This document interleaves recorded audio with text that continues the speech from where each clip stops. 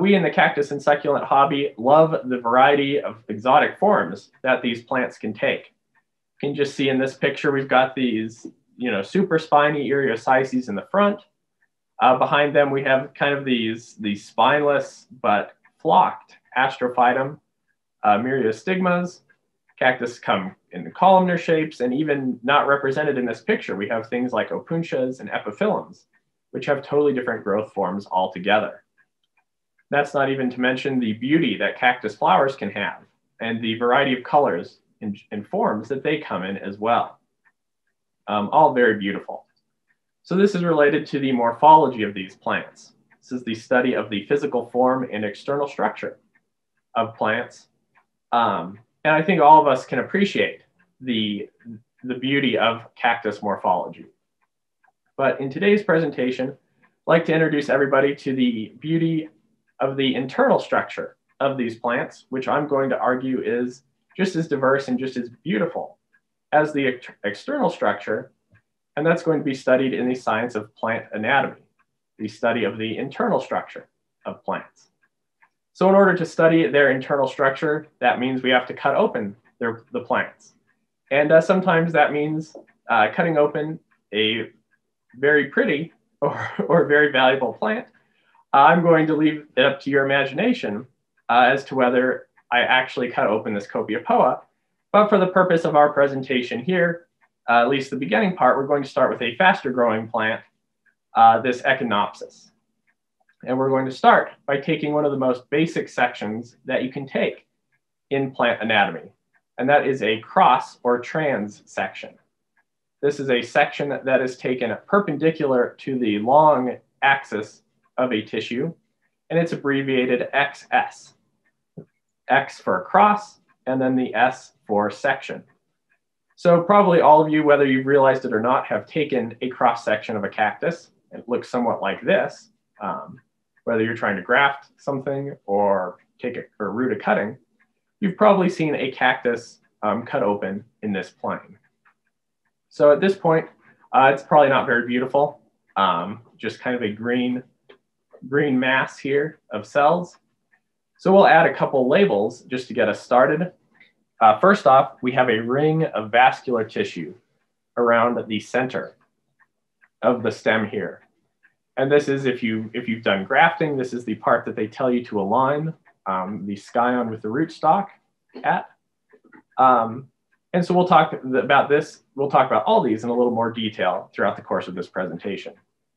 But we'll start off with the vascular tissue, and then to the inside of the vascular tissue is the ground tissue. And then there's more ground tissue to the outside of the vascular tissue.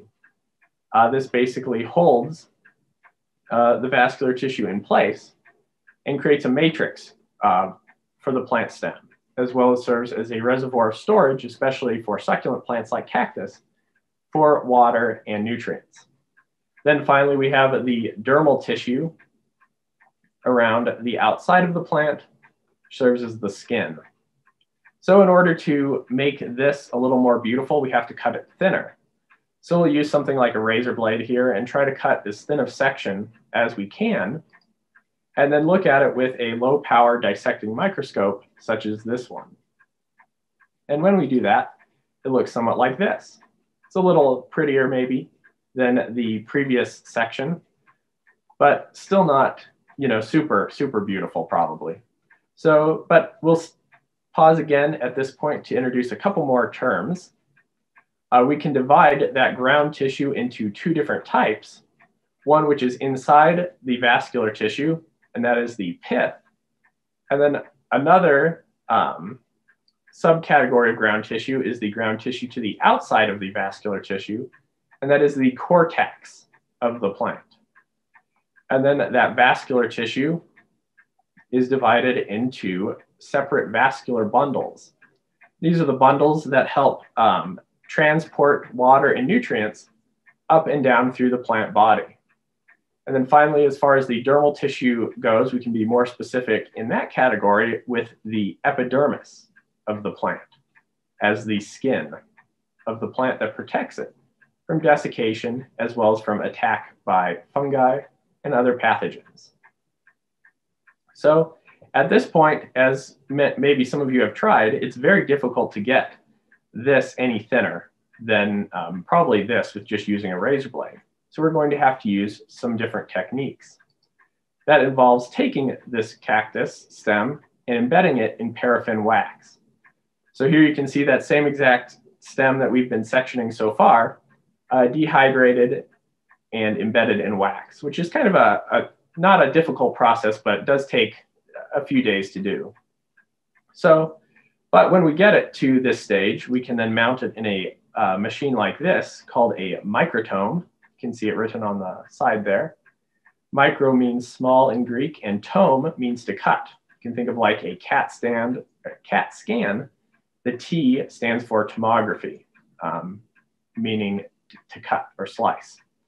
So this whole purpose of this machine is to take very thin slices of tissue, sometimes even the same or thinner than the width of human hair. And that's what we're going to do with our cactus. After we've taken those sections and mounted them on a microscope slide, we can then stain them.